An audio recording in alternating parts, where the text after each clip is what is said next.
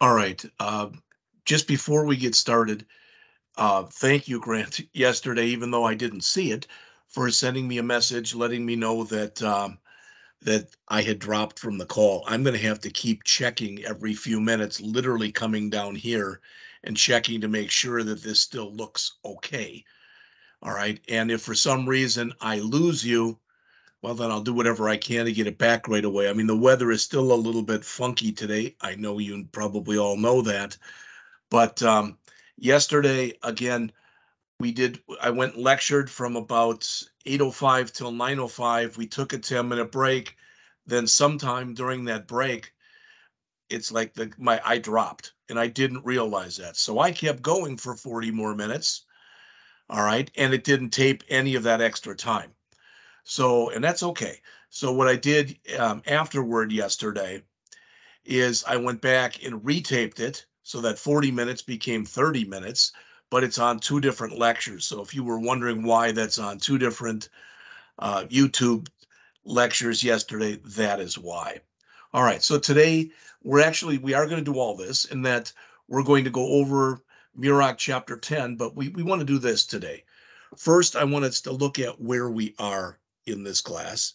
All right, and then I want to go over the chapter 9 problems that we said yesterday we'd go over. Then we'll go over chapter 10. I think I'm going to wait and hold off on going over the chapter 10 example until tomorrow. All right, so tomorrow we will go over the chapter 10 example to start. Then I'll lecture on chapter 11. Then we'll look at one or two of the chapter 11 examples. Now, what that should mean is there were somewhere around 11 problems. I don't know exactly how many, but somewhere around 11 problems in this section. I mean, we can go back and count them. It's not that it's that big a thing one way or the other, but if I go back here to the beginning, so what, between 8 and 11, there are 1, 2, 3, 4, 5, 6, 7, 8, 8 right here. And on the other one,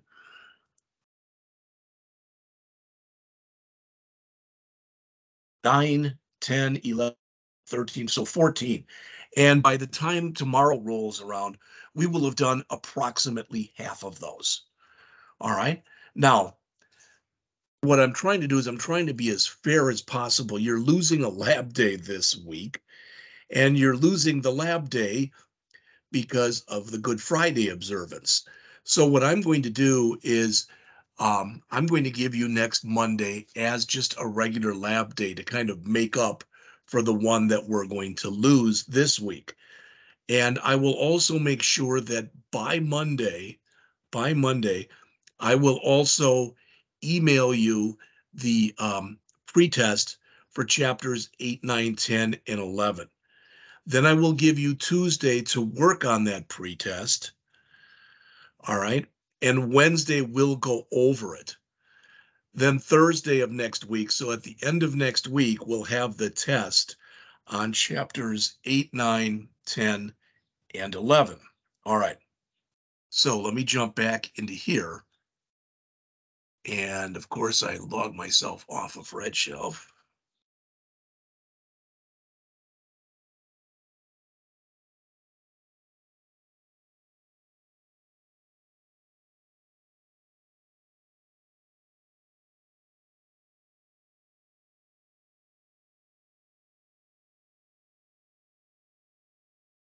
So I'm going to jump back here and tell you that it was very interesting.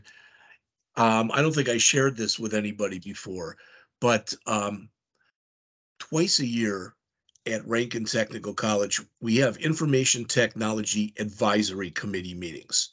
What does that mean?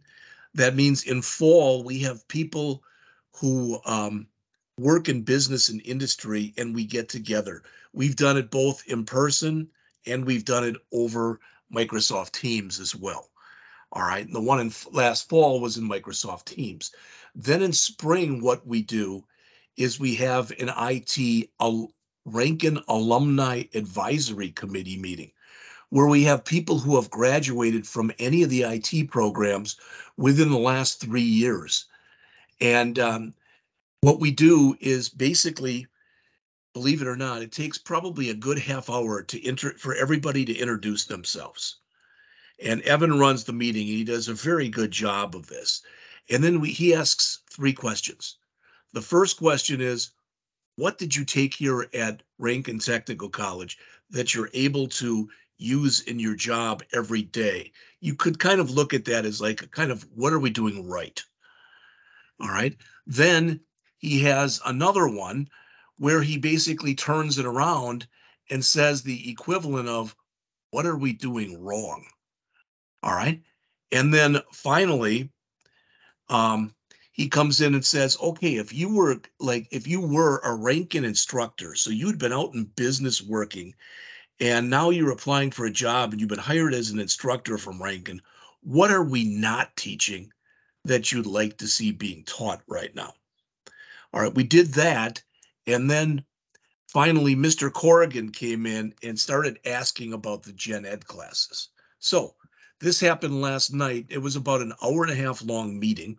And I will tell you, there's a very good chance that one or more of you, in fact, all of you, after you graduate, will be invited to participate. It was 6 to 7:30 last night. It was via Microsoft Teams.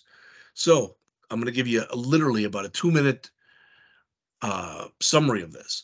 What are we doing right? Well, in the program that you're in right now, all right, it's funny because some people said, boy, I wish we didn't even have to go over the HTML and the CSS. We need more JavaScript.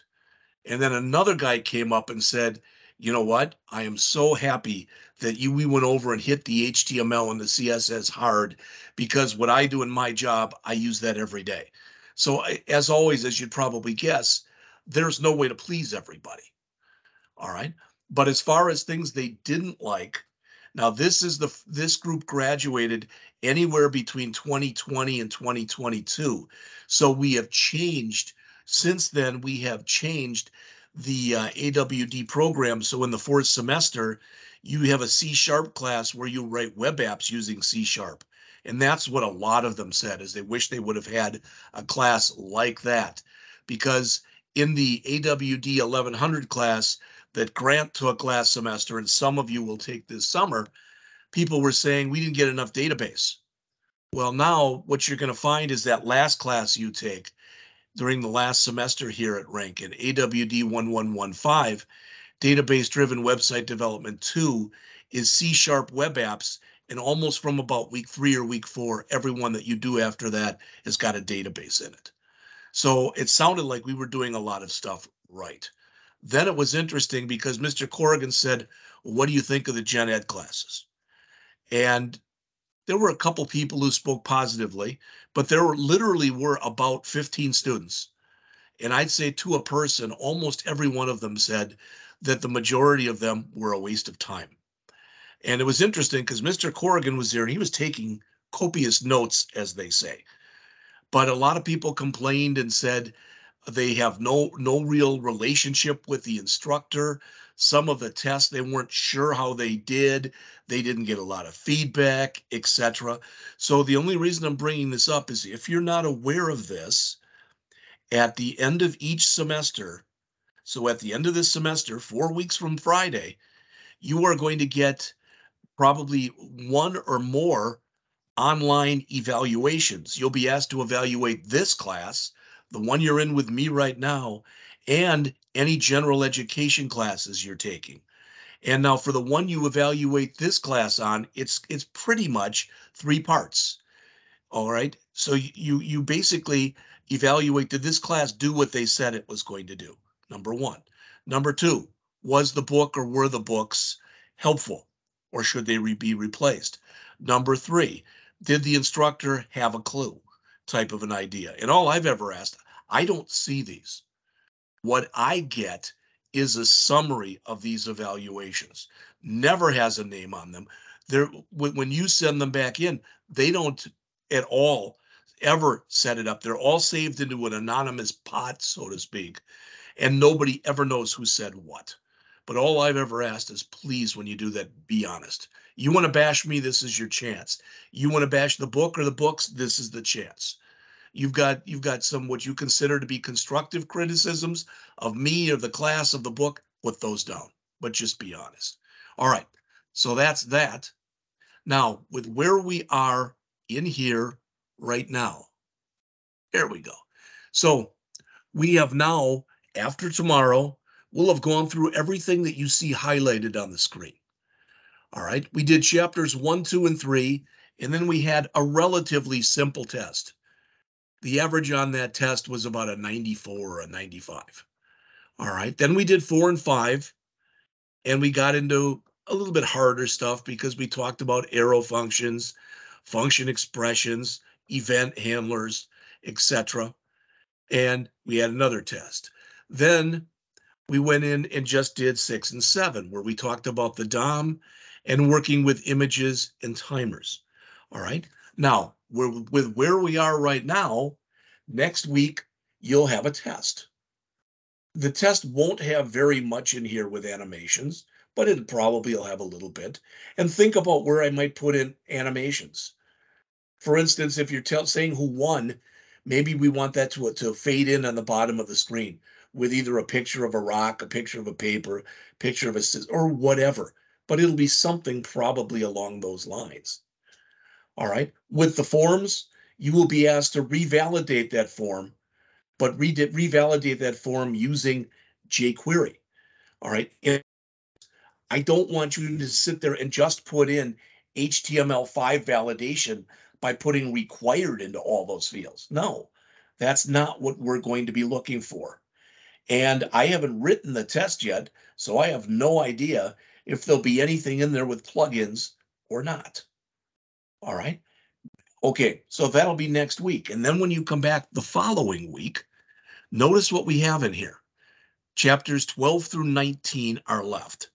And I will tell you, what my hope is over 2 weeks, we'll cover 12, 13, 14, 15, and 16. We'll cover those 5 chapters. All right. Are you going to have a test? I'm going to ask Evan if he gave a test on there. If he did not, I won't. But you will still be responsible for labs, homework, and written tests. For chapters 17, 18, and 19, the second last week of class, I'm going to go over all of those. You will not be responsible for anything. I'm not going to give you any written tests on those. I'm not going to give you any homework or labs on those. I will not give you any hands-on test on those. But after we go through chapter 19, what we're going to do is we're going to go back and we're going to rewrite the BMI app, and we're going to rewrite it as what's called a React app, just so you have some experience doing that. All right. The last day of class literally is 4 weeks from Friday. It's May 5th. I want to give you at least the 3rd and the 4th, those 2 days where we're no lecture, no nothing. That's where you can catch back up.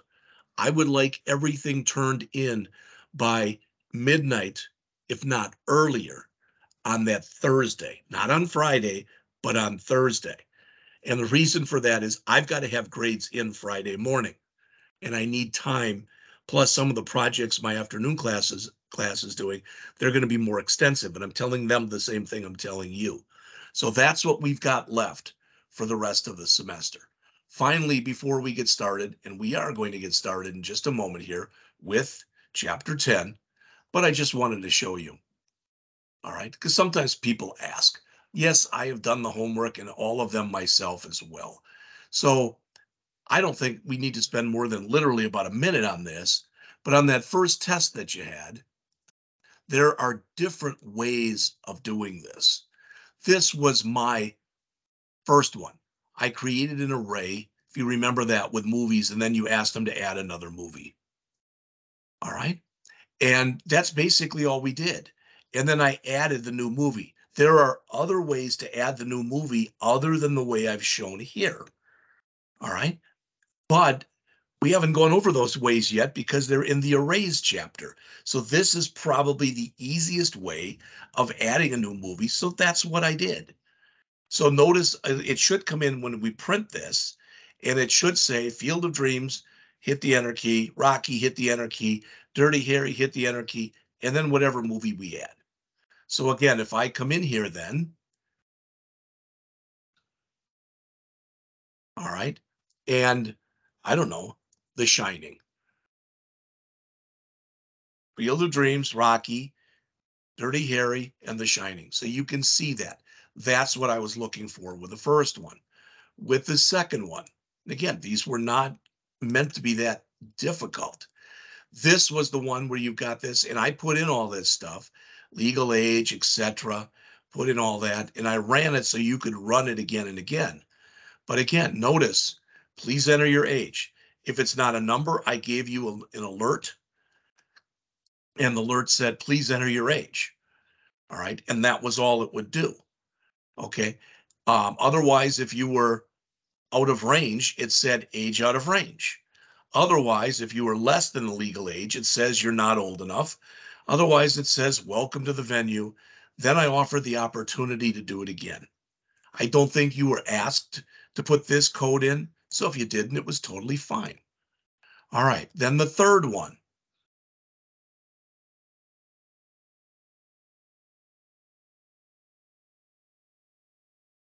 That was the 1, 2, or 3. 1 is the loneliest number thing. So again, I set up constants for 1, 2, and 3. All right. So again, we came in here, asked you to put something in.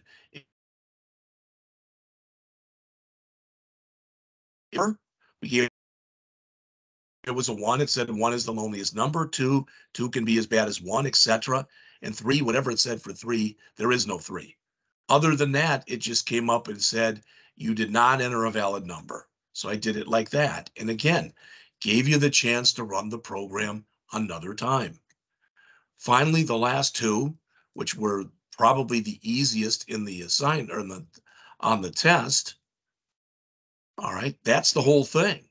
There's people did it in different ways. I did it once with a for loop and I went back and redid it with a while loop. Either way would have worked just fine. But you were supposed to print all of the odd numbers between 1 and 100. And as you can see, that's what this does. All right. Then finally, we had this one, which printed like every 15 numbers or whatever. All right. And that was that. So these last two were literally only a handful of lines. All right. And when we ran this,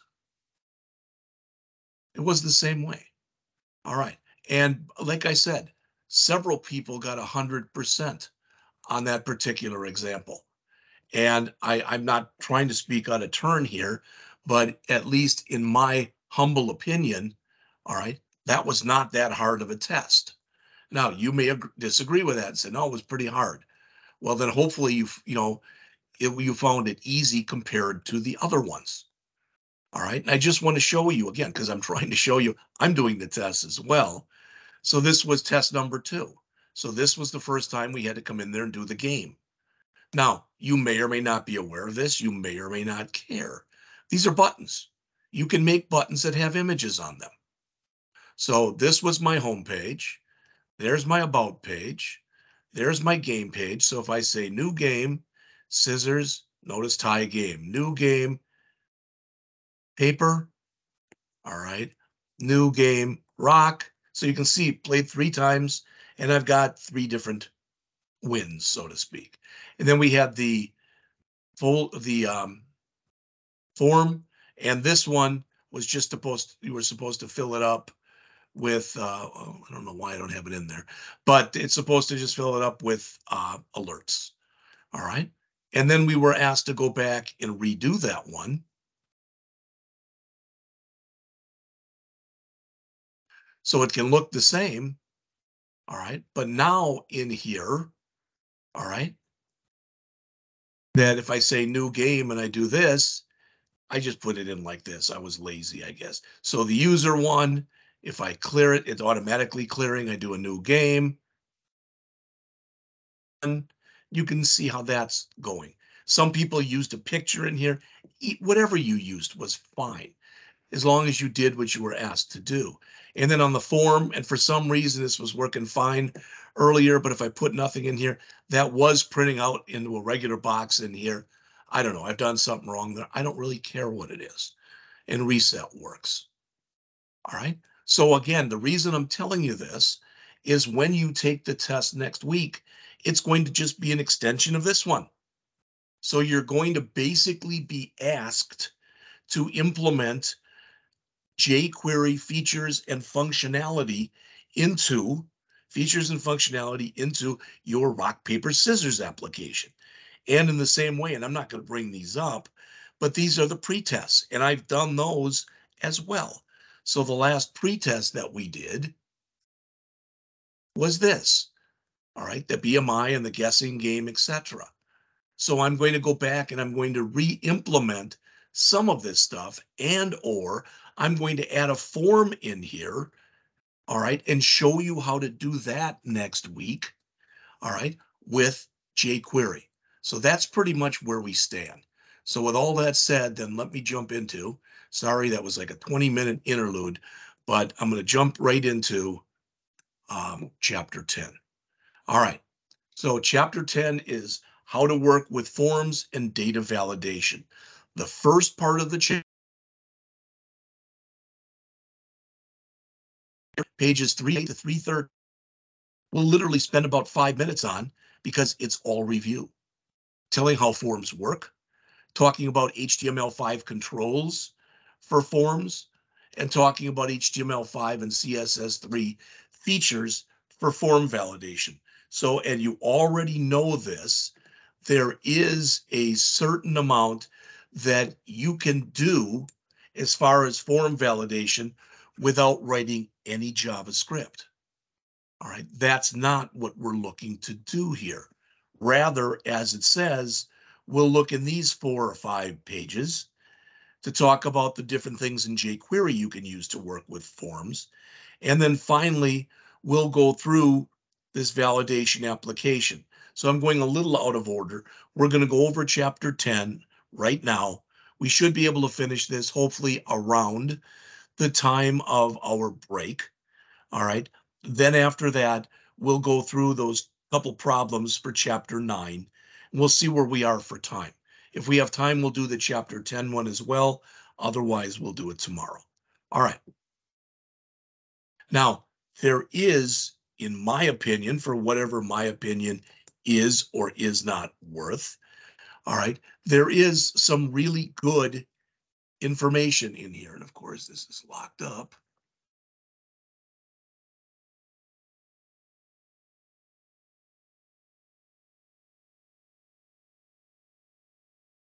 All right. And what I mean is, they do a nice job in here of explaining everything that happens when you are working with a form, such as when you have a get that you're using. All right. So if your method is get, then everything that you put into the form is saved and displayed in the query string right up here in the address bar. So you don't want to use get when you are working with anything that's asking for personal information, passwords, credit card numbers, etc. For there, you want to use a post. So the post, what it does, as it says, is basically that form data is included in the HTTP request, and technically it's included in what's called the HTTP header, so it's not visible in the browser. And as it says right there, it makes form submission using a post more secure than a get. But if you put something in it, with a post, bookmark it. So there's pluses and minuses to both of these. All right. For the first time in here, you're going to see something probably either today or tomorrow that's going to be a little different. And what I mean is, when we go and fill out our HTML form, and if it succeeds, in other words, if every form validation thing that's in there passes, all right, we're not going to be calling a server-side function like you will do next semester, or like you will do in the AWD1000 class, but we will be calling another HTML file, which will display everything that we've entered. All right, so you see that. Finally, when you click the submit button, the idea is all of the form values are restored to their default values. All right. Finally, they mention in here that when you send information from a client to a server, so in other words, when you fill out a form and then click a submit button, ideally, you're going to do some data validation on that, not just what we've been doing thus far, basically, which has been saying that a field is required. We've done a little bit more than that. We've set the type equal to email. All right, equal to number, etc. So we've done a little bit, but there's more that you can do in true data validation. And we're going to start looking at that in more depth and breadth of coverage here. And I've mentioned this to you before, but it says on the bottom paragraph there, usually the browser validates data before it gets submitted to the server. However, even when it gets sent to the server, it is revalidated always. And that is for two different reasons. Number one, it is totally possible that the person can disable JavaScript on their machine, which means that no data validation is basically, or let's say limited data validation will be done on the client. And the other thing is, almost always, form data is going to be put into a database. You want to validate it because the worst thing in the world, really, that a company can have happen to it is that its database data gets corrupted. All right, so that's what they talk about to start with. Okay, and again, you should be able to look at everything that's in here. This is a very, very simplistic form they're showing. Even the stuff that's in here that's in mustard. What's new? Well, this says that when you click this join our list, which is our submit button, we want it to go and take that data, send it over to a file on the server called join.php and work with it that way. Also, the method that we're using is get, which means as they show right here, when the form is submitted, that's what you're actually going to end up seeing. That's what you're going to end up seeing in the queries. Well, the query string is what comes after the question mark, but that's what'll be up in your address bar. All right. So that's pretty much it. And when you look here, notice it's judy@murach.com. The @ sign isn't shown as an @ sign here. It's shown basically as its equivalent. I think that's its ASCII equivalent, but I'm not even sure. All right. So it says we have in here what? The email address is judy@murach.com. The first name is Judy. All right. The name, the action, and the method that are in here by now, those should make sense to everybody.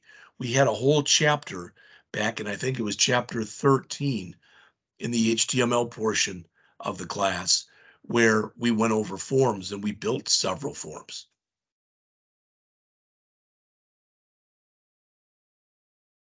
So as far as HTML controls for working with forms, here's some of them.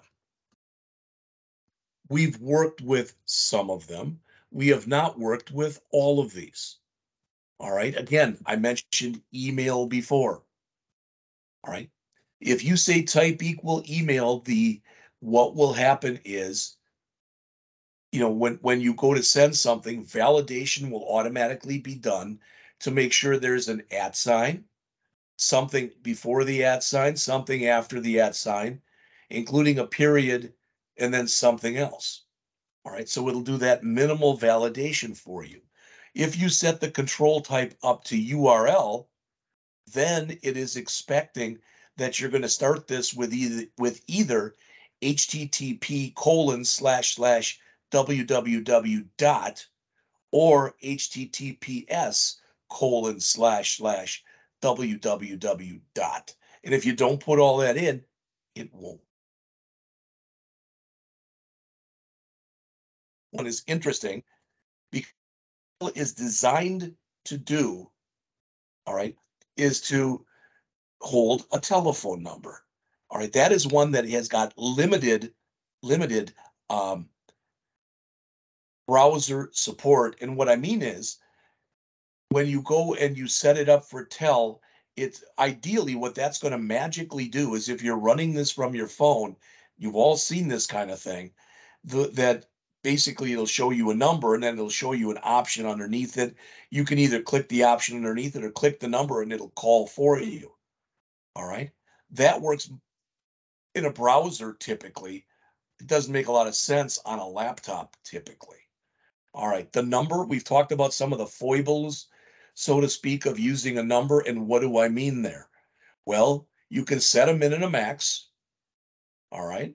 You can set a step so that each time, that's going to come up with that spinner, that up down control. So if I put in there, like, let's say I'm doing salary and I want it to step by 1,000 and I want the minimum to be 25,000 and the maximum to be 100,000. Then 25,000 will appear when I start. If I click the again, it'll go to 26,000, etc. That said, the number is only somewhat where it's somewhat supported. And that you can still manually key in a number that's out of range. It should catch it in the code that you put in, but you can do it. Plus, notice what it says when supported. Different browsers give different amounts of support to this stuff. That's why, if you desire to have a career as a web developer, you want to make sure that as you're creating different applications, you run those applications in as many browsers as you can, all right, and in as many versions of browsers as you can. You may or may not remember this, but one of the things I mentioned a while back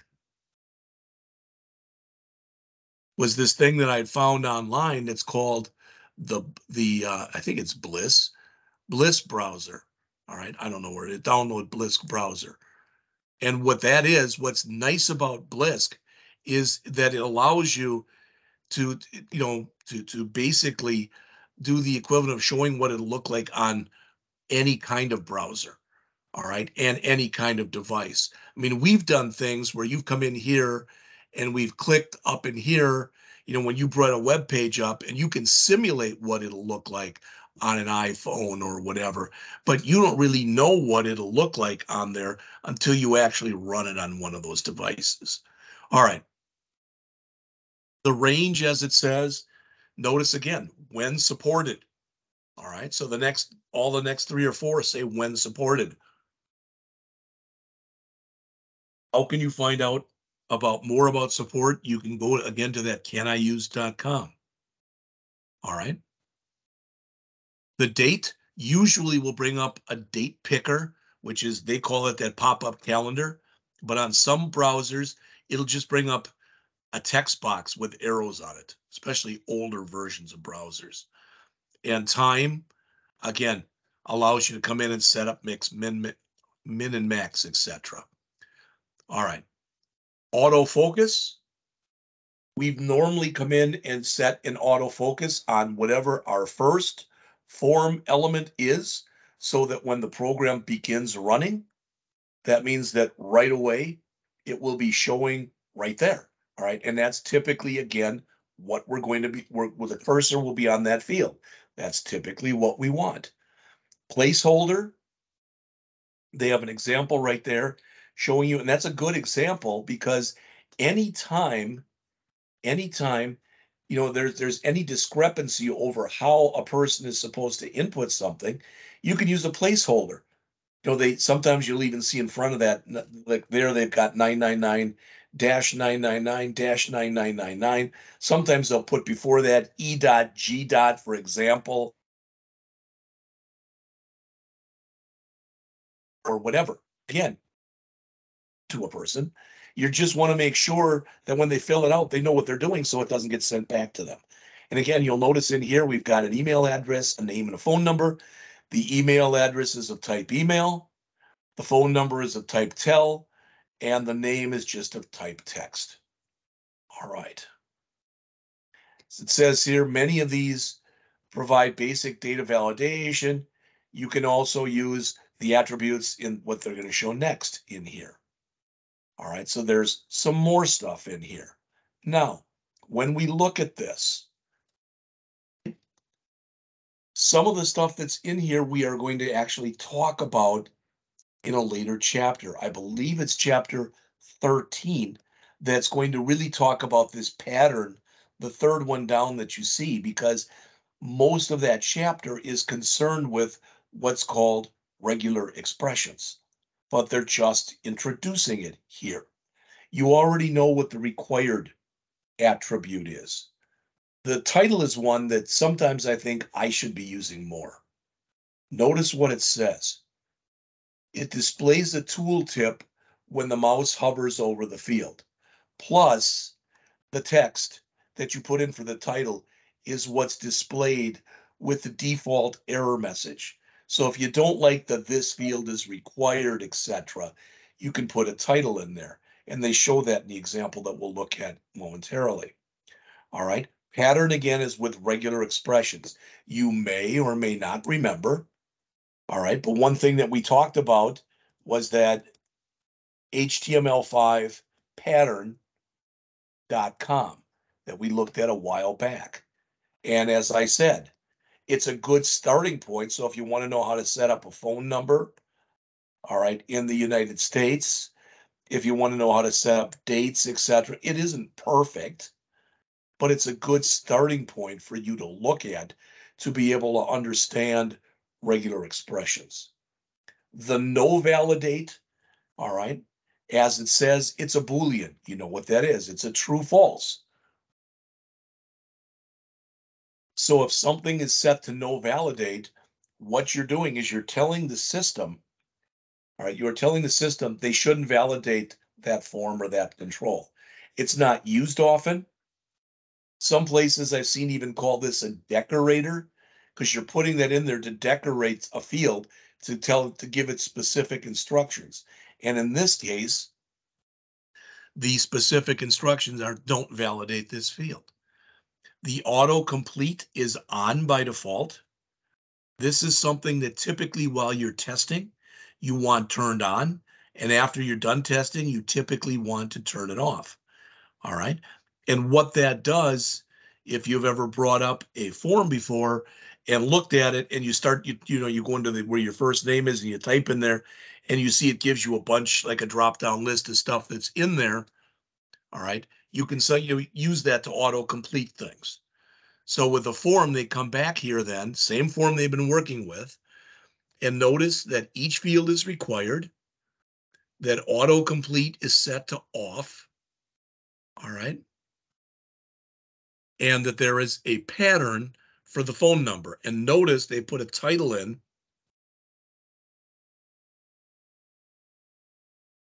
put in an illegal phone number, you click to join our list, you get that message. Must be 9999, etc. right there. All right. Finally, they say here 2 of the reasons why you need JavaScript for data validation. All right. Number 1, the HTML input controls and attributes for data validation may not be implemented the same way by all browsers. All right. Number 2, HTML5 is limited by the types of validations that it can do. For example, it cannot check whether one field is equal to another field. That isn't exactly true, but basically it is. So for example, if you've got a field that's called password and underneath it you put another field called confirm password and you want to make sure those are the same, really you're going to have to check that with JavaScript. All right. Okay, so now we jump into it, the last 10 pages of the chapter. And as it says here, this is how to use jQuery to work with forms. Now notice here, jQuery doesn't provide specific features for data validation. All right. The good news is it works with the stuff that we've already looked at for validation. So when you look at these, wow, what's new? Well, there's a colon before all these things. All right. So again, those are the selectors. We looked at val, and you remember when it's val like this, all right, whether it's a getter or whether it's a setter. All right, we talked about this. We looked at examples of it yesterday. The trim function, hopefully you remember that. We've looked at that before. So if I come in there and I've got a field like this, for some reason, I have a bunch of blank spaces and I type in hello out there and a bunch more blank spaces. And I call trim, trim will remove leading spaces and trailing spaces. It will not remove spaces that are within the field itself. And I think I probably have even mentioned this to you, but back in the day when people first started creating forms, the problem with forms is there wasn't a lot of checking in there for trim. So when people didn't feel like filling out certain fields, they just hit the space bar. And when their code was checking for things, this is before trim was actually implemented, it would just say, is there something in there? It wouldn't check and say, hey, is that something a blank? It would just check to see if there was something in there. All right. So as they mentioned right here, again, the first table summarizes those selectors. The second table summarizes val. So we've worked with val already. The third is the trim method that I just mentioned to you. All right. As it says, there's examples in here of how to trim entries. All right. Then it says it shows how to get the value of a checked radio button in a group. All right. So where's that? Well, you should know that already. You're doing :checked. Now, when we did that in vanilla JavaScript, we'd be saying the name of the field .checked. So the syntax for this is a little bit different. All right. So this is going to look into an input with that name. And if it's checked, it's going to grab the value and it's going to assign it to radio button. All right. And if it is checked, it'll be assigning true. And if it's false, it'll be assigning false. All right. If it's not on or whatever you want to call it. Now, when you work, as it says here, with options, notice what they have in here. They're setting up an array to show you all the options that are in a list. All right. And then you can, again, as it says, say select list, :selected. That this is really implying here that it's possible to have not just one, but multiple things selected. Now, all of that is summarized in here. I'm sure much better than I just did. All right. But I'm not, when we do this, you've already seen on the, what did we have? We had 8 pieces of information, right, on our form. We had first name, last name, address, city, state, zip code, email, and phone number. Am I going to ask you to put in another field that has in a radio button or a checkbox? Possibly. All right. I don't know. I haven't written it yet. I'll probably write it Monday while you guys are going over the pretest. All right. So as it says here, jQuery provides special selectors for selecting the controls on a form, the val method for getting and setting, and the trim for trimming an entry. All right. Now, next, they're showing some of the methods that you can use with this. And again, we'll go back in a minute. Some of these we have talked about already. All right. And some of these we really haven't. We've talked about focus already. So if you take your mouse and you click on a certain field, you are basically initiating a focus event on that field. If you take your mouse after you put something in that field and click on another field, 2 things are happening: a blur event from the first field and a focus for the second field. And that's what they're talking about in here. All right.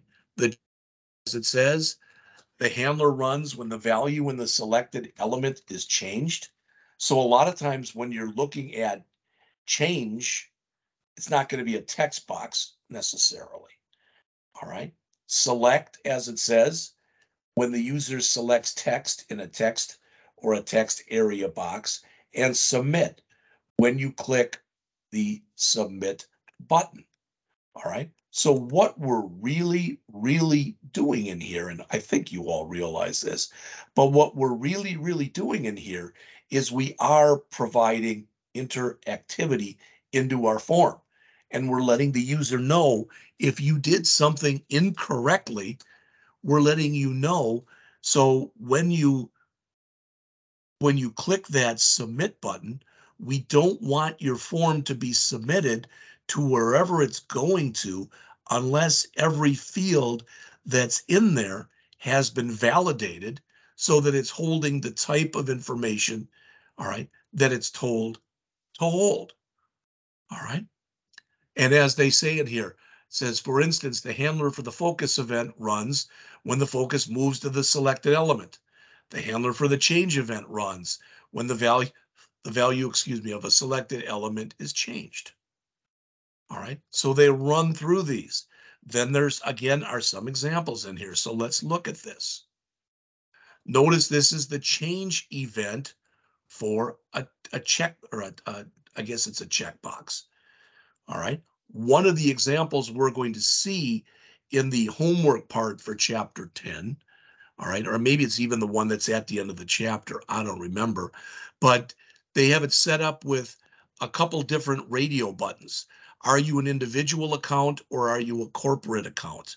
And different things are going to be made available to you depending upon which one of those radio button options you choose. All right. Okay. Notice in here too, it says a handler that triggers the submit event. This is important. What they're saying here is this is not a submit button. All right. If you want to treat something like it's a submit button, notice there's a submit event. And technically that's what fires when you click a submit button by default. All right. And that's pretty much what they're saying in here. Now, the last bullet says you can use an event handler for the submit event of a form to validate data before it's sent to the server. Any data is invalid, you can issue that prevent default method that we've talked about, and that will cancel the submission of it going to the server. All right. All right, so the most of the rest of the chapter here then is going to discuss this validation application. So let's first look at it. You can tell by looking at it here that first of all, let's see, we've got everything it's inside of a border, fine. We've got three, all right, basically it's broken down into three different field sets. Each field set has its own legend. The legends have been made blue. They've been made blue with CSS. We don't care. All right. And you'll notice the first three, this should be type email. And if we put nothing in there, it'll say this field is required. If we put a non-email value in there, it'll say must be a valid email address. The password is set up that it's got a minimum of 6 characters. All right. So if you put in less, you get that message. If you leave it blank, all right, you'll get a message that says must be 6 or more characters. The verify, if you leave it blank, as it shows there, you get this text is required. If you put something in there, it must match what's in there. Those should all make sense. Now, looking in this one, membership is individual, so the company name is blanked out. The first name is in there, the last name is in there, and the phone number is in there. Corporate, this will not be blanked out. So again, what we're saying in here is this basically will be set up based on what you chose here. All right, then there's a submit button and there's a reset button. When you start working with this stuff, all right, you'll notice that in here, okay, they've got form action equals register.html. So if everything works, it's going to bring up this file right here that'll show what you've entered. It's a get because there's really nothing in here. Well, actually, with a password, you probably would want to make that a post, but they made it a get. All right. They've got all the fields that are in here. You'll notice that they're going back to adding these spans.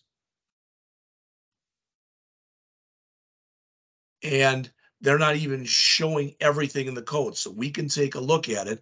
In fact, let's take a look at it after the break. All right. But as it says in here, parts 2 and 3 represent most of the JavaScript in jQuery. All right. They've put in there. So when we look right here, what do we have in here? Well, the only thing that we really have right here in the HTML, we've got placeholders in here, and we've got an ID for the form. And then when we come over to here, this is not all of the code. All right. So there's the HTML. And as it says, first and last name fields are omitted here for spatial reasons. I asked once, because I know some of the people who work at Murach, why they do this. And they said it's the difference between having a book typically 100 pages, opposed to having 1,000 and 1,100 pages. If they've always put all the code in for each example. All right. So you'll notice again, there's a placeholder here for the phone. All right. And again, the type is equal to submit. So in other words, right there, okay, we've got a button of type submit. So when we look into our JavaScript, the only thing they're putting in here is the stuff for the radio button. And what they're saying in here, all right, is that if radio button, basically, again, we'll run this after the break, but you want to check and see so that if corporate is selected here, that it allows you to enter a company name. And if it's not selected, you can't put in a company name. All right. That's all the code they're showing there. And it's explained here. All right. Probably better than I just did, but it's explained right there. All right. They give you some more of it here. So most of it in this case is here. So when we come in here and we look at the email, notice they've done a trim on there. Actually, they're doing a trim on virtually every field that's in here. I always think that's a good idea. All right. And then they've got their password and their verify password. And that's where they're coming in and they're checking to make sure that the two are the same. All right. If is valid is false, meaning that one or more of these checks have failed, you do an event.prevent default, which means you don't let the submission go through. And that is it for the chapter. So let's do this. All right. So what we will do, let's see. This is the same program right here that we just were looking at for the last few pages. All right. So what I'm going to do, I'm not going to worry about making a CSS folder, etc. But I want to bring up the register file and I want to bring up the member file. All right. I'm going to bring those up in here. But just so you see this, because I mentioned it before, if I come in here, oops, not that one, I'm sorry. If I come in here and, well, that's actually what's going to happen in here is if everything works, it's just going to come up with this message. In the example that we'll go through at the end of the chapter, the assigned example, all right, it's going to bring up a whole other page that's going to have all the values that you put in it. All right, it is 9 o'clock. Let's take a break. Let's come back at 9:10. And once we do, we're going to take a look at these two files. I'll see you then.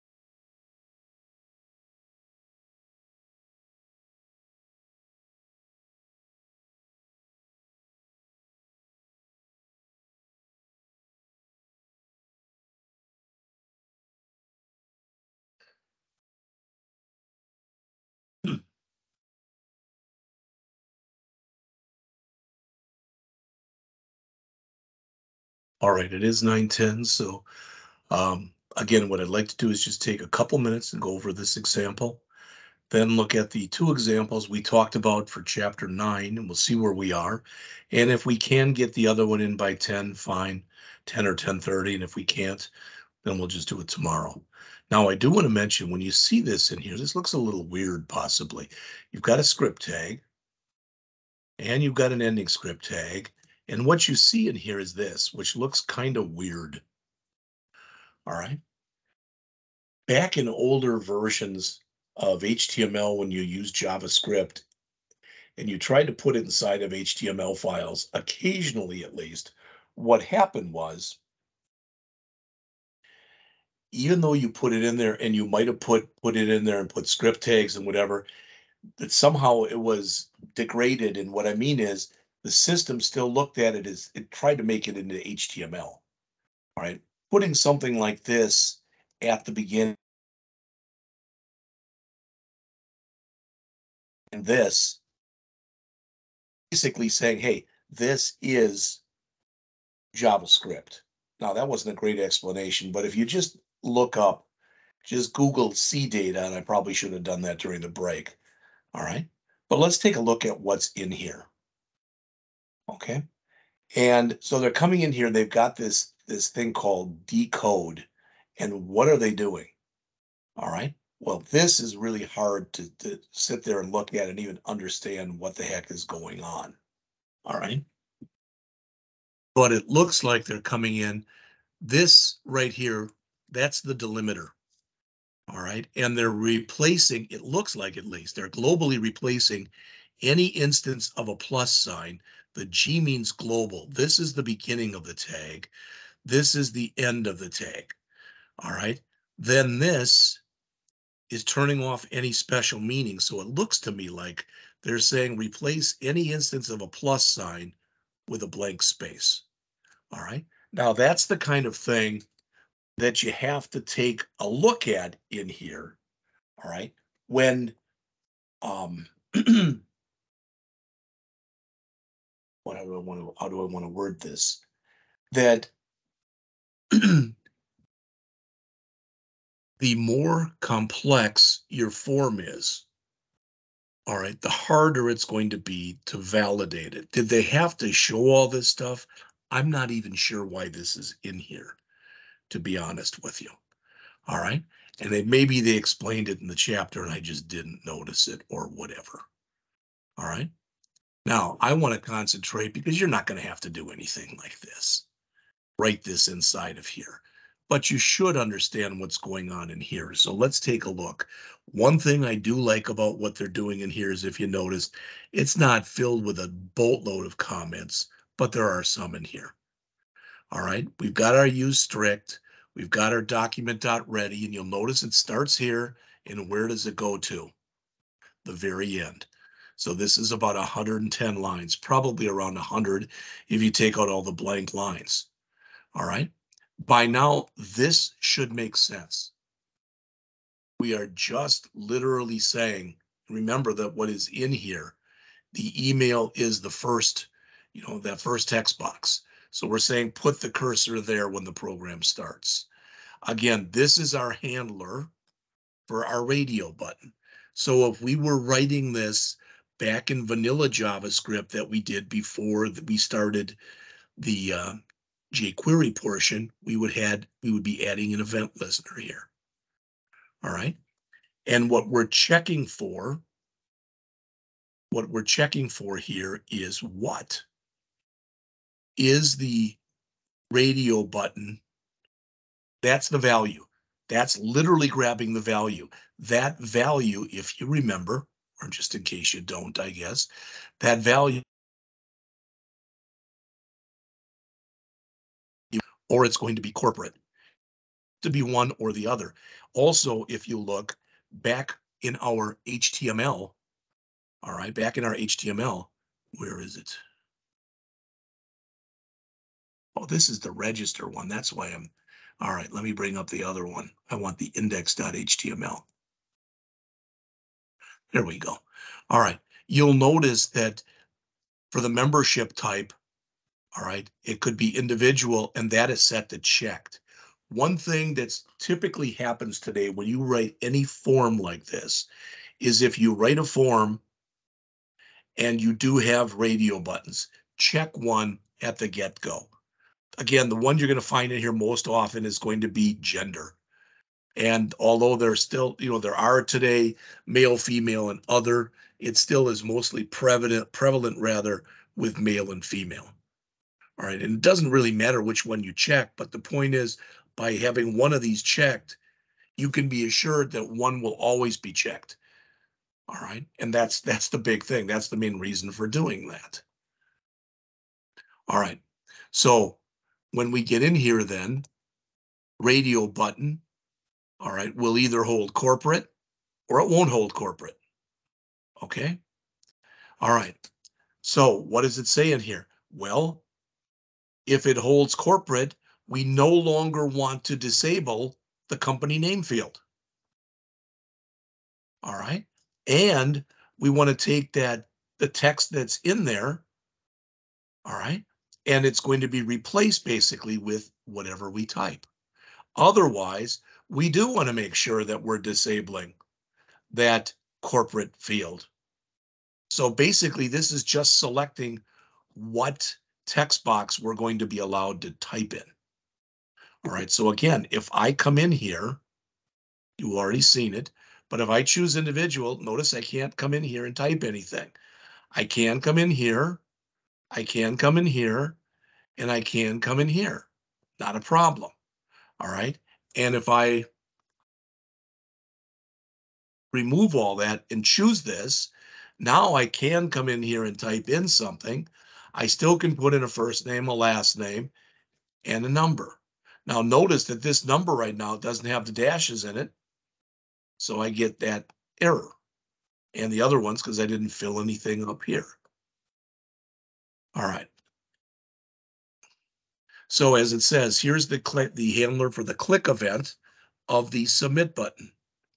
All right. Now they do something in here that you don't find done a lot. That is, they've set up an email pattern. All right. So what this is saying is this is the start of the email pattern, and this is the end of the email pattern. All right. And what this is saying is these, the plus sign means we can have one or more lowercase letters, uppercase letters, numbers, a period, a percent sign, a plus sign, or a minus sign, followed by an @ sign, and that @ sign must be followed by one or more lowercase letters, uppercase letters, numbers, periods, or a minus. All right. And then finally, you'll have a period. And then what comes after that should be just letters between 2 and 4 letters, uppercase or lowercase. Now, I wouldn't have put that in myself just because of the fact that today the recommendation is that you don't even try to put in patterns for emails because some emails are just that hinky. They're different than most of the other ones that we see. The other thing I would have done in here that they didn't do is every place in here they've used the double equal sign, I'd use the triple. All right, because again, that's equality and identity. All right. So you'll notice we've got the email, we're trimming it. We're saying if it's empty, the field is required. And of course we set is valid to false. All right. Then we're coming in there and we're running a test. This is a JavaScript function. We're running the JavaScript test function. All right. And what are we running it on? We're running it on the field called email. What is the test we're running? We're running the email pattern test. If it fails, then we should have the message must be a valid email address. And again, we want to set that equal to false. So if it was empty or not a valid email, all right, either one of those are set to false. And this is going to set what was that asterisk in there to one of these two messages. If we get down to here, it was a valid email. In other words, it passed everything in this test up here. All we're doing before we go on is we are setting that red asterisk equal to nothing right there. That's it. All right. Then we're grabbing the value of our email. Then we do a similar thing, but the password is different in that, all right, the only thing that we put in there is that the length had to be less than 6. All right, or if the length is less than 6, we want to give them an error message. Now, they made this real simple. All right, what do I mean? Well, I'm looking in here real quick. They do have a trim. So that's good. I mean, if you hit the space bar 6 times, that'll be removed. So it's good again that they have a trim in there.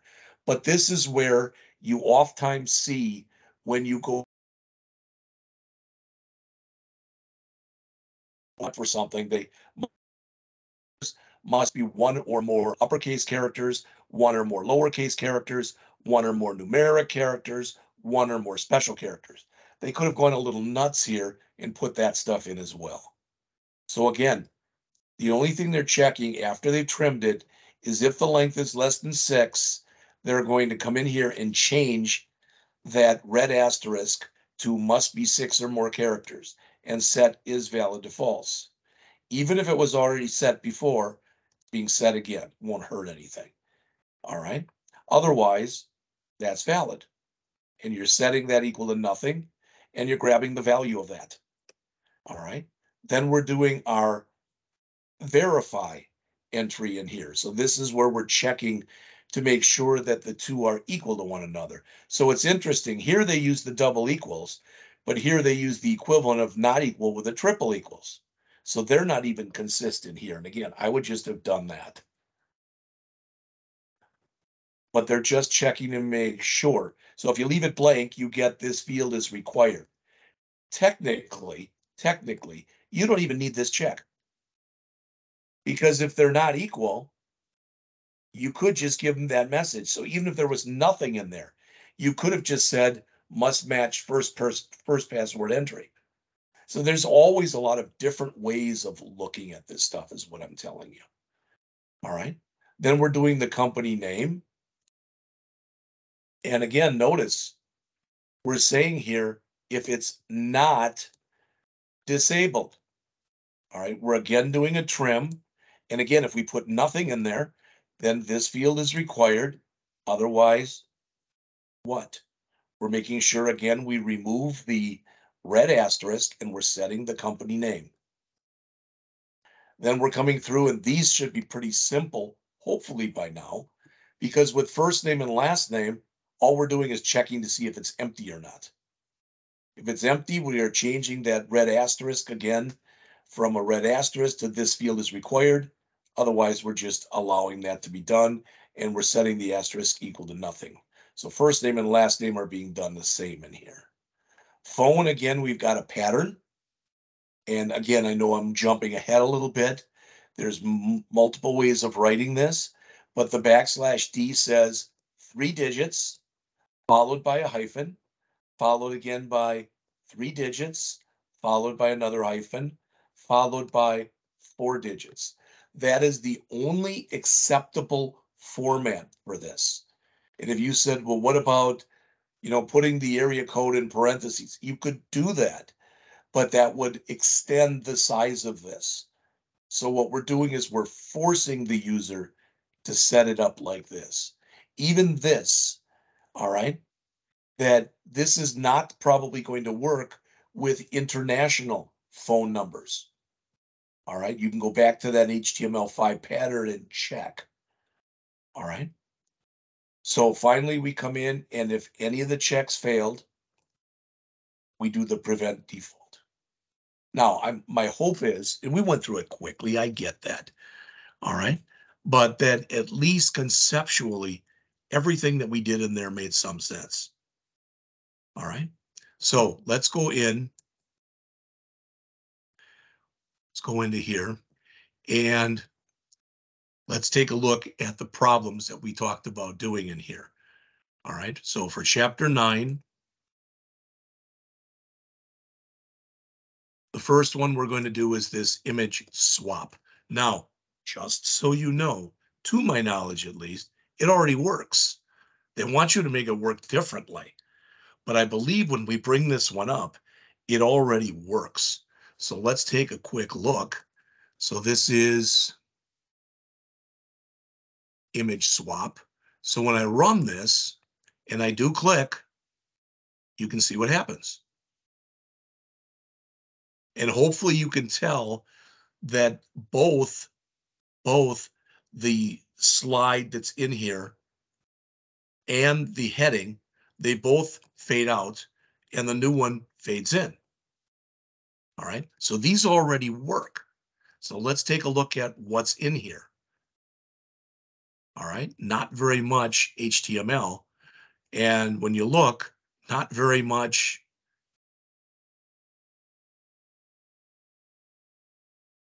All right, so let's just, okay, I'm going to bring this up.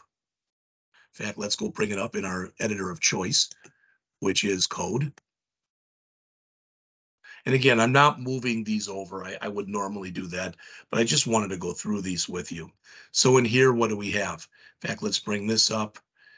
Whoops, and then let's bring this up. Come on.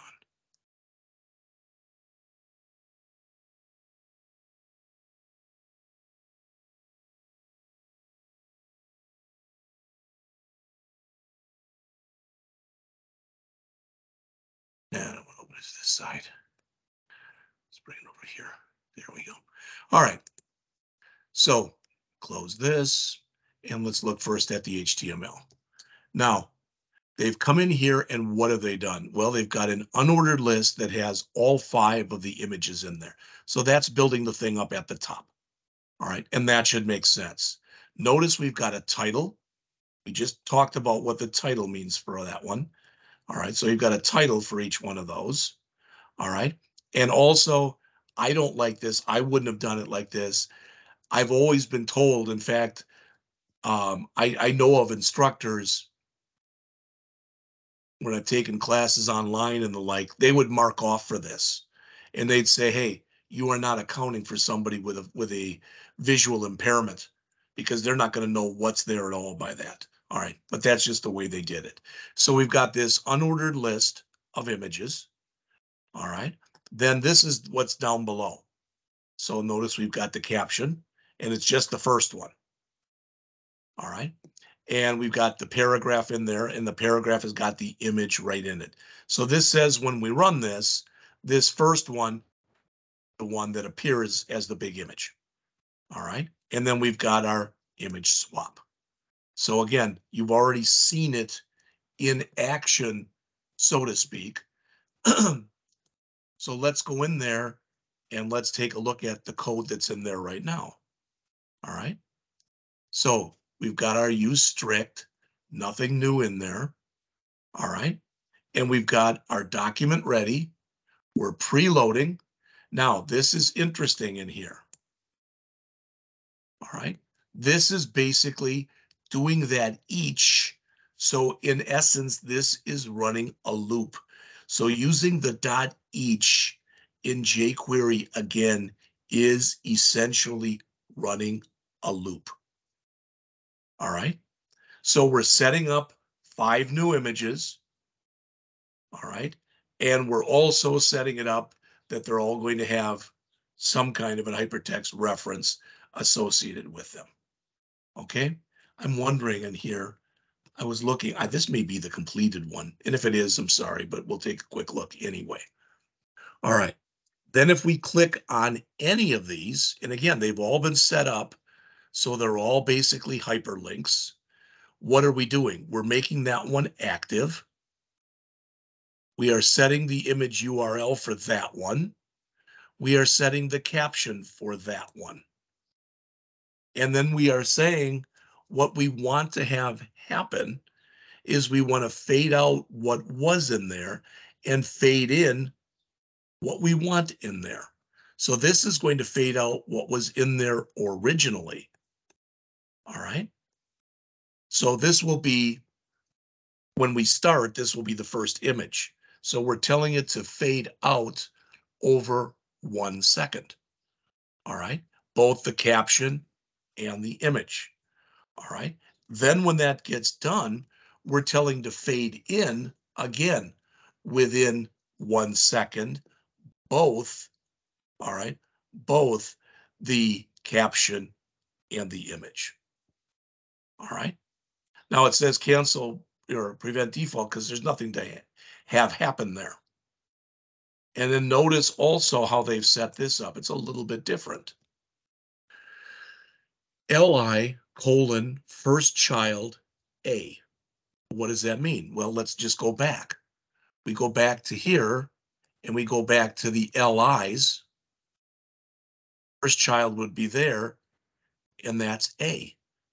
So we're basically saying in there, we want to set this thing up so what has the focus when we first begin the program is that first thumbnail.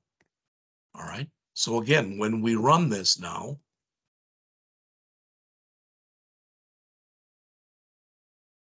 you can see that right there, that is the same one. All right, that, well, actually, that's what,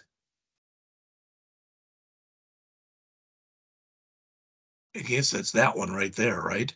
1, 2. This is 1, 1. So this is the one that's highlighted. That's what we just did. If we click on there again, over 1 second, you can see exactly in there for effect. All right.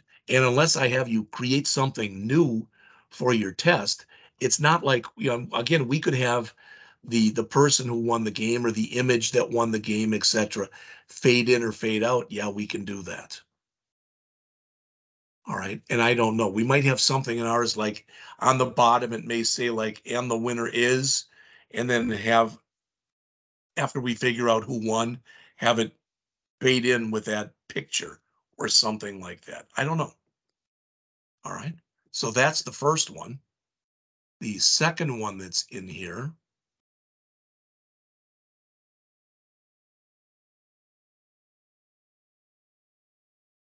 I brought a couple of them in, so let's look. This is a personal timer. This is an interesting program, in my opinion, for whatever that's worth. So when I run this, it says total time. So let's say that I wanted to set up, I don't know,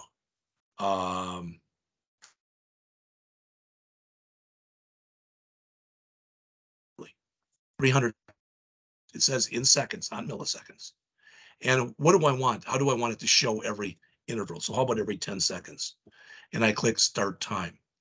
Then what should happen in here is after 10 seconds, I should have a little mark here. After 20, it should keep moving. Okay. So it looks like right now, maybe that's, let's see, so it says 10 seconds,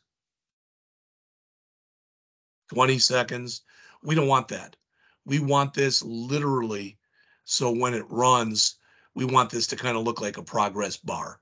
So rather than showing us numerically how much has elapsed, when this gets to 150, I should have a little gray bar here that's halfway through. All right, I believe that's what they ask us to do in here.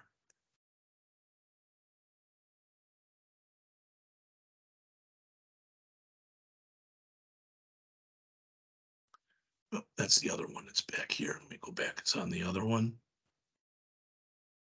So that's this one we just looked at. And then there's, where is it? We'll find it.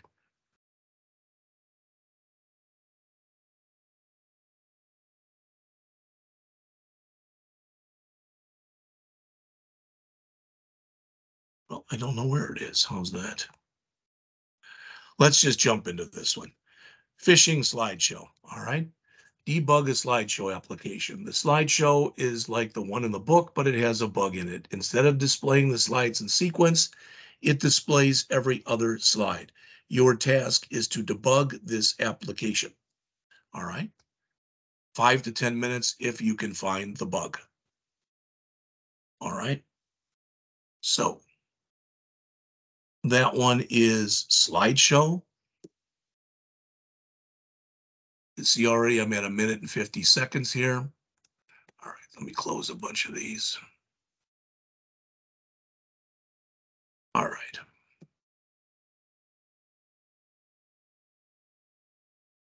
And it doesn't look like I brought that one up, so let's go find that one.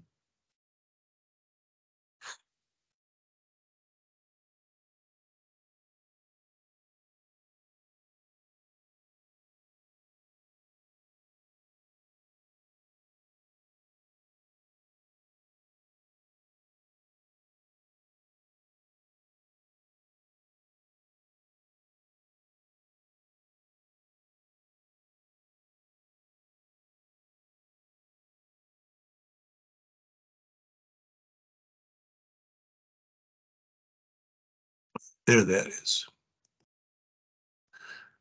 Okay.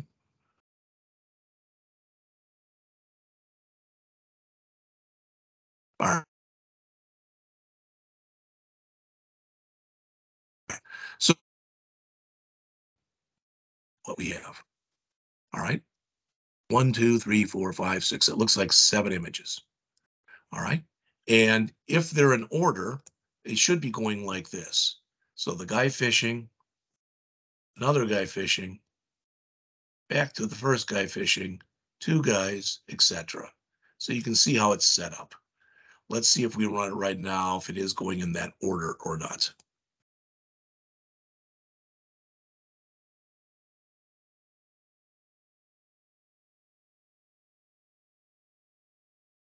Okay, you can see that some are being skipped in here. All right. So it's not really running in the right order, in other words. So let's take a look at that and see if we can fix that. All right, so let me bring this up again. I'm going to close this one that we just had up.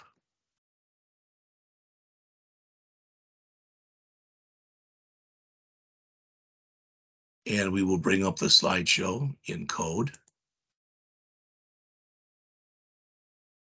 All right. And here's our index.html. And here is our slideshow. All right.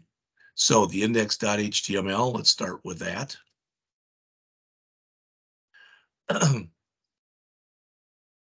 Very similar to the one we just looked at. Here they were nice enough to put alt tags in here, but they've got an ID, a div with an ID of slides. All right.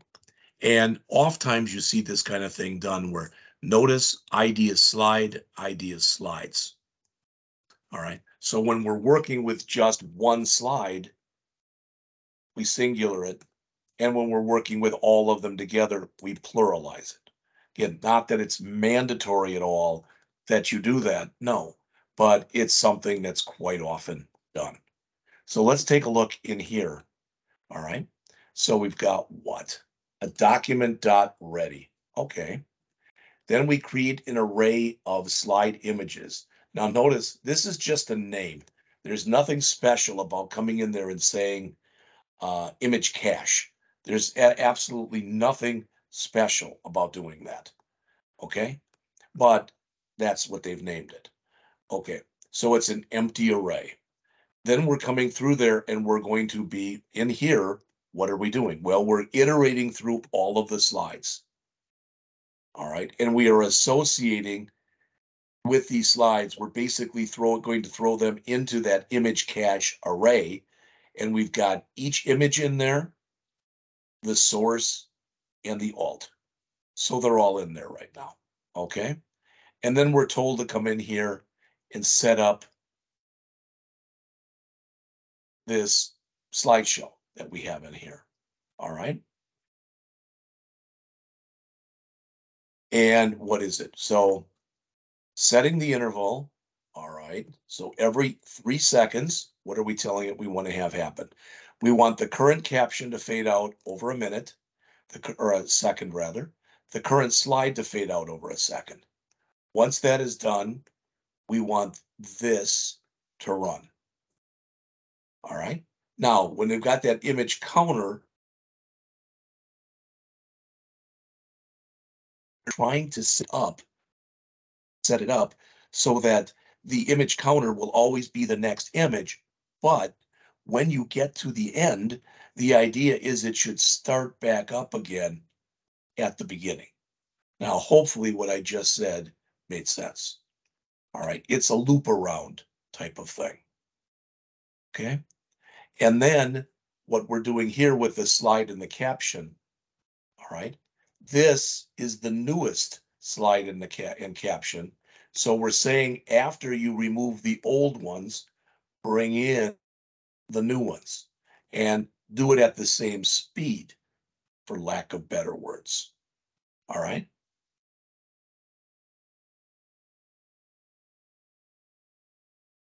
So again, when we look up here, and this may already be working, I don't remember. Okay, so let's just take a quick look. I already did this, but I want to do it again. And that is, all right.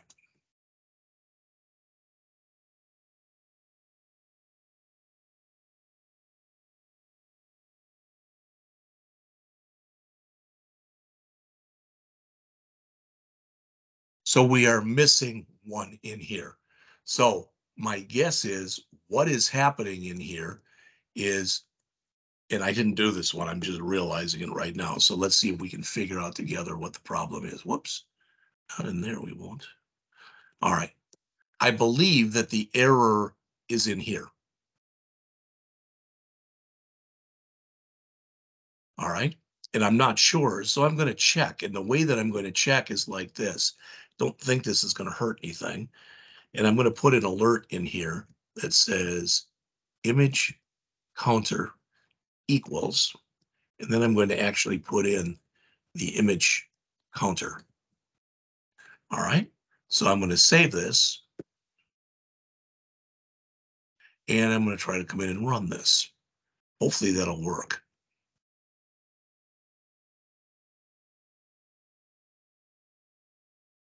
All right. So it's 1.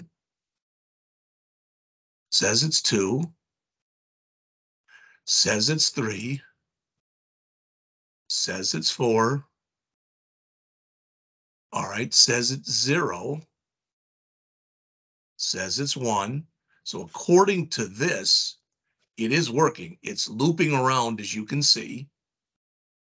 4. All right. So it's looping through all 5. Let's see if it's actually working correctly or not. All right. Well, it's going to be a little. First thing I want to do is I want to stop this because I don't want these alerts to keep showing. All right. So we've got it running right here. You already know those numbers are correct. So I'm going to cut this down like that. And then I'm going to come over here and I'm going to click on my images folder and I'm going to click on that one and I'm going to cut that down. All right. And then I want to map these up with one another. So there. All right. And you can see they're not the same. All right. So we are skipping some in here. Pretty obvious. All right. In fact, some of these, unless this one isn't with the rest, I guess, are not even showing. So see if we can figure this out.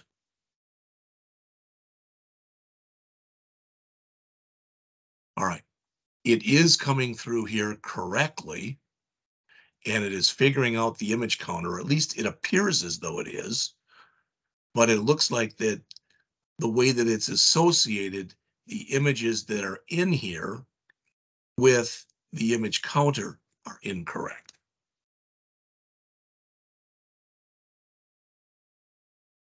So image equals image cache. I mean, it's hopefully at least it's pretty obvious what they're doing here. All right. But I think at least it could be that what's happening here is it might just be that a couple of these lines should be flipped around. All right. So we've got our image, we've got our const, our slide, and our caption. Okay. So this is figuring out the next one. Now, what I want to see is if I take this, I'm going to comment this out for now. If I take this, and all I'm going to do is I'm going to copy it.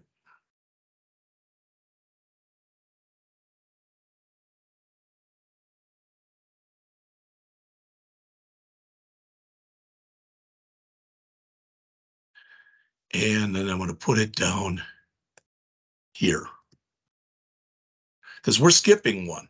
So something is wrong in here. Okay, now this might not have fixed it. I don't know.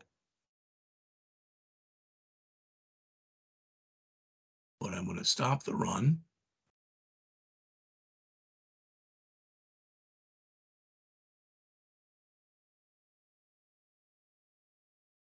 And then start it again.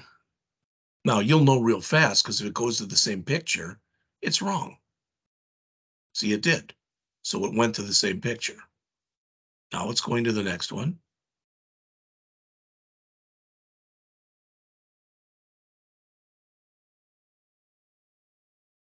Okay.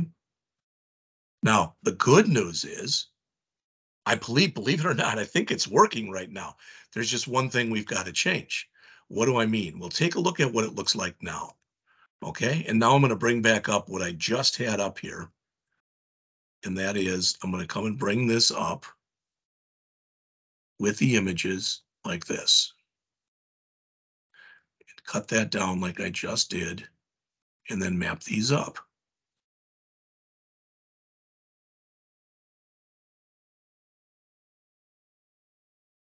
So it should be going, I'm going to let this go back to the beginning, and then we're going to, okay, so let's see.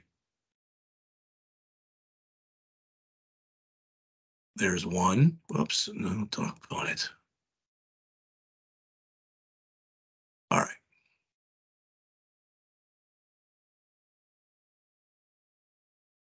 Okay, so here's number one. Then there's number two. Then there's number three. No, it isn't right. It's still skipping. There's number four.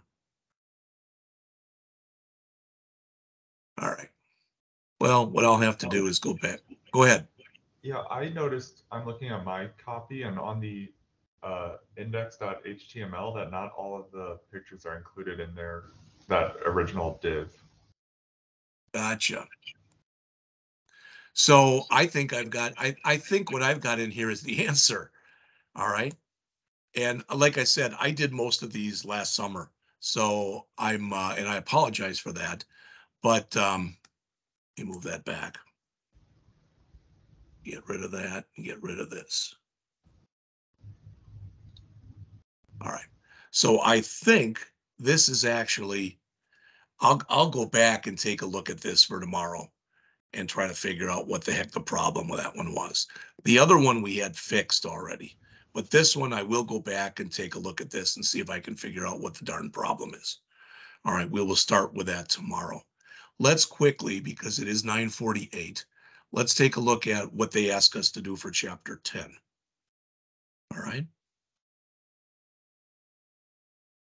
So on this one, on these extra exercises, there is a chapter 10, use JavaScript to validate a form.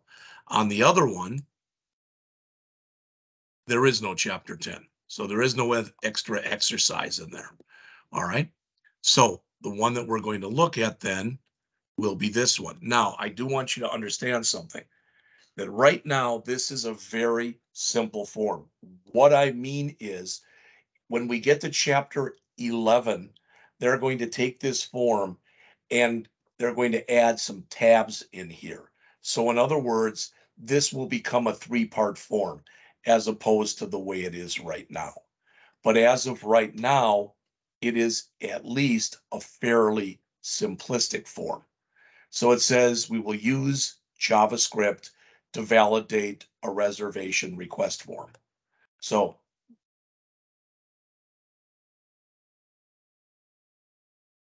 application run to see what's displayed when the form is submitted to the server. Okay, fine. In the JavaScript file, note that the ready event handler contains the declaration for a constant named email pattern, which has that pattern for you. All right, then they want you to code a statement that sets the focus to the arrival date. Well, that isn't hard at all. That's just basically a focus statement. Then code an event handler for the submit event of the form. All right, this should validate. So what do we have to validate? Well, that can't be blank. That better be a date, etc. This, it looks like, must be numeric. Now they've made it a text box where we could have made it a number, and we could have given it a minimum and a maximum, but they didn't. Adults looks like a drop-down list with children, drop-down list. Then we have two different groups of radio buttons, one for room type, one for bed type. And even though you don't find many hotels anymore, I don't think, that allow smoking, we've got a checkbox for smoking. So that's in our preferences. And finally, then we've got the contact information. All right. Now, rather than just ball this up like I did before, what I think I'm going to do, this will be tomorrow. Okay. So tomorrow, when we start up, what we are going to do is I'm very quickly going to go over those two examples again from chapter 9. All right. And we should be able to, so we get done with that, right in and do the example that's on the screen here for chapter 10. All right. After we get done with that, I'm going to lecture on chapter 11.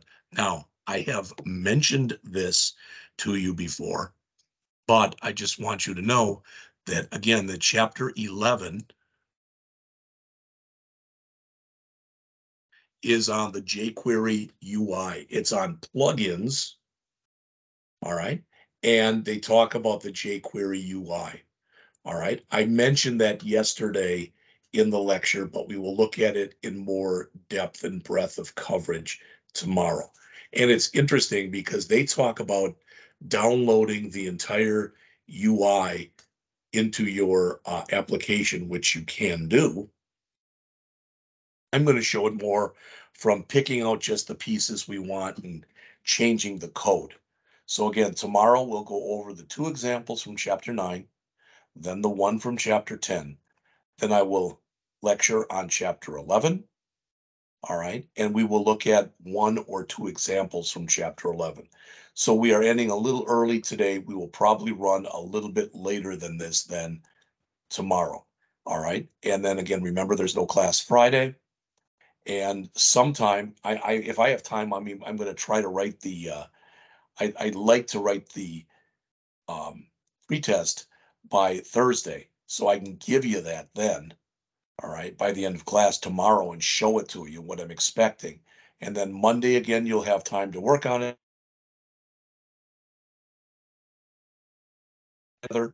Wednesday, you will test. Oh, what did we say? No, Monday we said we'd make a lab. So Monday will be a lab day. Tuesday, I will give you time to work on the pretest. Wednesday, we will go over it. And Thursday, we will have the hands-on test. Sorry, a little bit flaky this morning. This is just, I don't know. I'm not going to blame it on anything but me. So unless you have any questions, Grant, I will talk to you tomorrow at 8:05. Sounds good. See you then. All right. See you then.